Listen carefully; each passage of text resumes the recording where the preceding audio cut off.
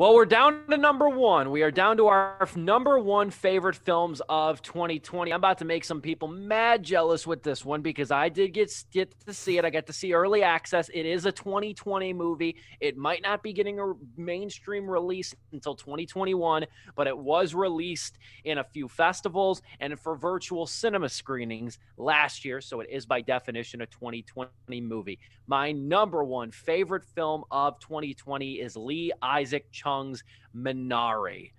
And this is a beautiful film. This comes to theaters on February 12th, 2021. And I'm going to keep people updated because once I published my favorite films of the list, favorite films of the year list, last weekend, I got about 6 different messages from people, texts and PMs asking me how I saw Minari. I was one of them. Yes. And how I did it, though, was, like I said, a big tip of the cap to the ULC Film Center, who did an excellent job with allowing people to watch it and stream it for a week. Very selective. I was one of the lucky ones to get to see it. So it's supremely grateful that I did. But Minari, again, comes out February 12th, 2021. Highly recommend you check it out. And I think they'll fast track a video on demand release or some sort. They're going to strike a deal, I think, with Hulu or something because it's an A24 product. But the film is really a humanist marvel with its textured portrait of a Korean family. And it's like Terrence Malick. I call it Malickian landscapes, just how beautiful and gorgeous it is. It focuses on the Yi family's move from California to rural Arkansas. They've downsized to a mobile trailer overlooking acres of farmland at the insistence of the father of the movie, Jacob, played by Steven Yeun. And that's much to the chagrin of his wife, Monica. The family has 2 kids, the precocious older sister, Anne, and the wide-eyed, absolutely adorable little boy named David, played by Alan Kim. Plus, Monica's mother, the kid's grandmother, who David loves to torment in this movie. And because she's, according to the little boy, not like a grandmother, and 2, smells like Korea. And it is adorable. I don't want to get into all the ways he torments her in this movie, but it's precious in some ways. Lachlan Milne the cinematographer gives the picture an angelic sun-kissed color palette too, which Lee Isaac Chung bakes in metaphors with the most elegantly simple scenes in the movie, like when the family's struggling to get consistent water, which is the foundation for growth. And this family needs to do a lot of growing as a collective unit. Ultimately, it's a movie about assimilation. It's a Korean family's assimilation to a completely different lifestyle. And it's also a father's assimilation into his family because he's so self-centered with this move. And he's so dependent on farming and growing his crops on luscious red dirt soil that only this part of the country provides him.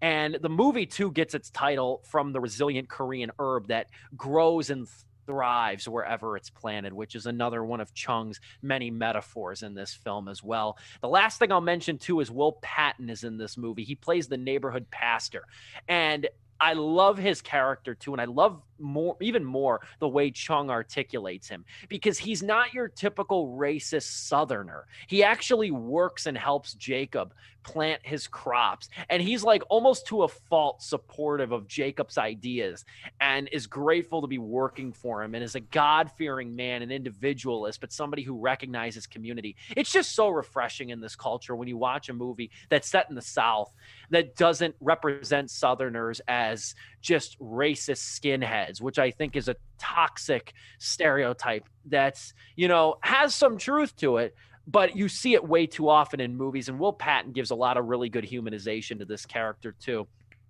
Again, Minari is available, will be in theaters, I should say, on February 12th, 2021. But I'm willing to bet A24, reading the room on the state of the world with this pandemic, is going to fast track some kind of either video on demand release, or I would hope, and I think that they will ultimately, because you've seen other streaming services go this route. I got a hunch. I don't know why. I feel it in my bones. This movie's going to get a Hulu deal. I have a feeling that this thing is going to be on Hulu by the summertime, and I hope it is, because it is a beautiful movie. Steven Yeun deserves the Oscar nomination for this. I'd honestly love to see him throw Alan Kim in there too. The kid's young, very little, but he's so cute in this movie, and he owns a lot of his one-liners.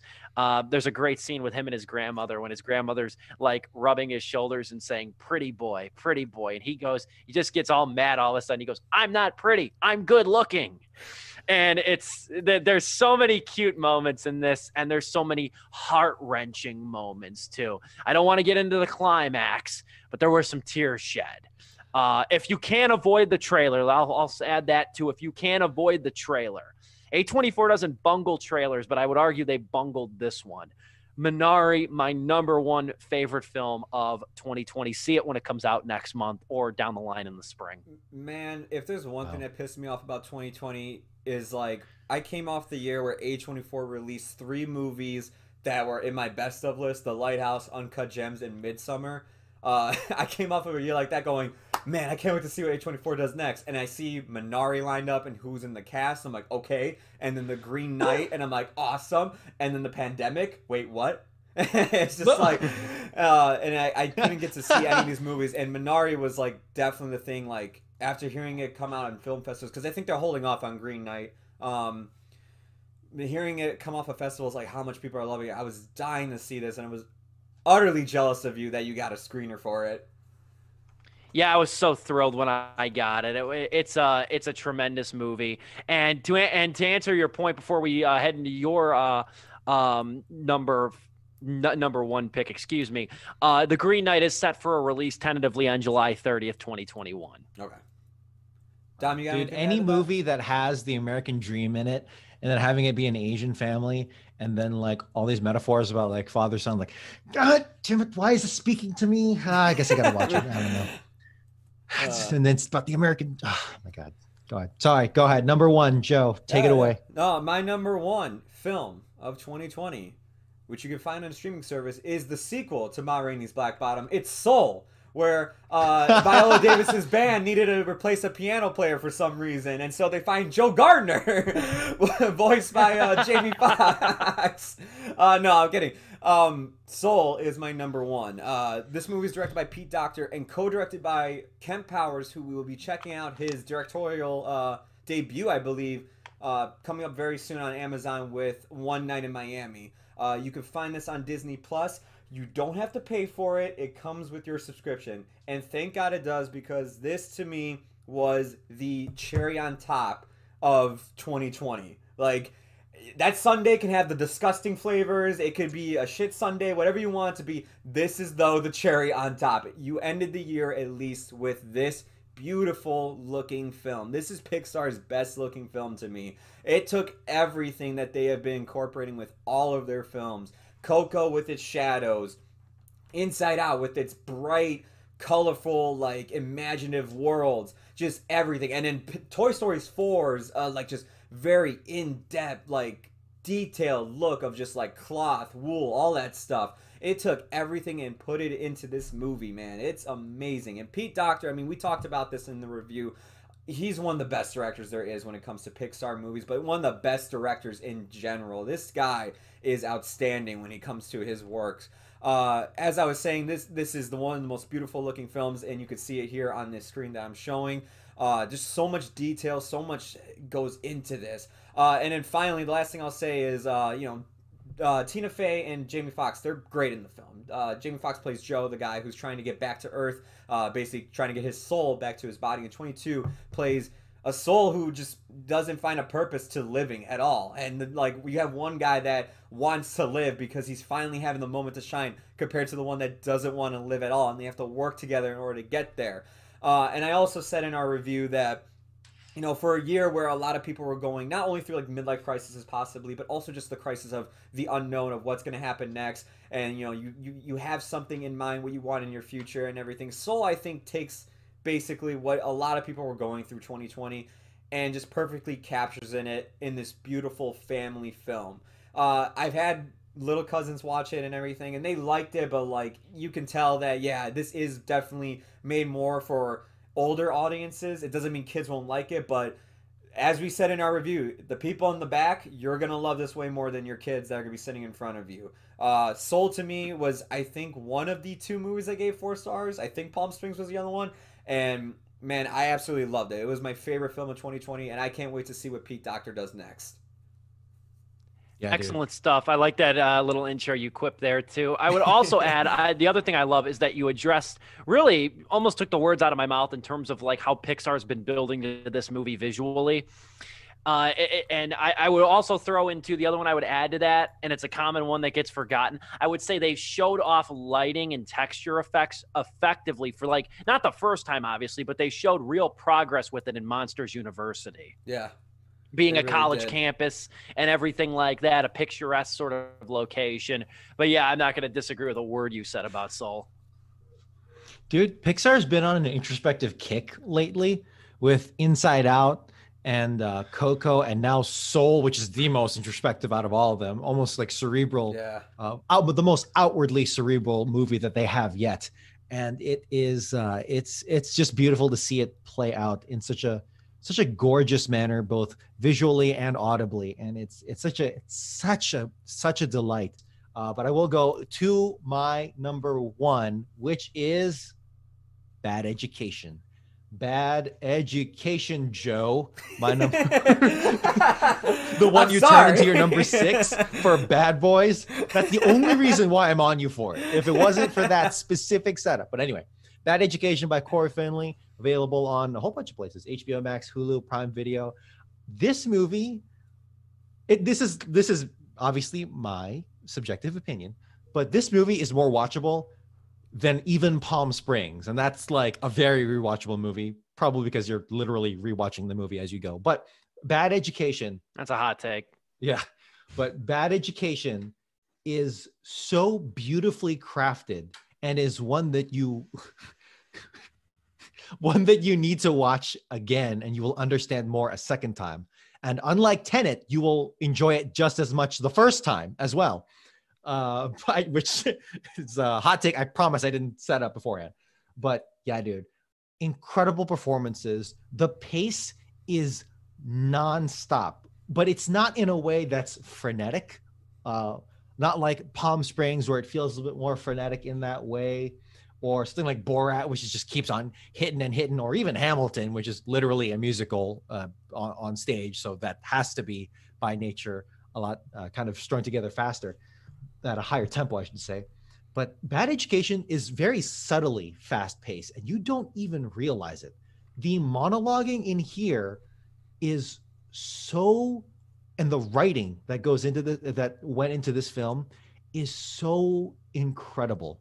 It's hard to overstate how well Hugh Jackman nails this role as the superintendent, Frank Tassone. Like he and it's genius casting as well, because Hugh Jackman is a fan favorite in everything. He's besides Wolverine, he particularly writing off of The Greatest Showman. He has such a clean, such a likable. He's like the perfect man in many circles, right? You could make a case for that too. And on top of that, he was an educator. I think he taught gym amongst maybe other things. Yeah.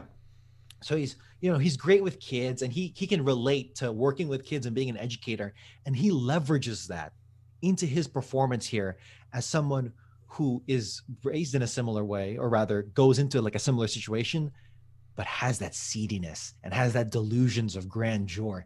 And it's so beautiful how much Frank Tassone, the character Frank Tassone, and the real life Frank Tassone, desperately and masterfully clings onto that, while not just wrestling with the characters and the web of lies and deceit, but also his own homosexuality, which, man, this is a fantastic movie for LGBT representation, because, this isn't the classic, gay guy is the good guy and he gets picked on by the heterosexual bullies in workplace or school. No, this is a character with depth, and it is such a unique look, because there is a degree here too, that angle of the being a gay man within a position of power, that even though he is corrupted by many other things, and by his vanity and the wealth and the power trip, it is so beautifully his homosexuality is weaved into it as well. And amongst other things,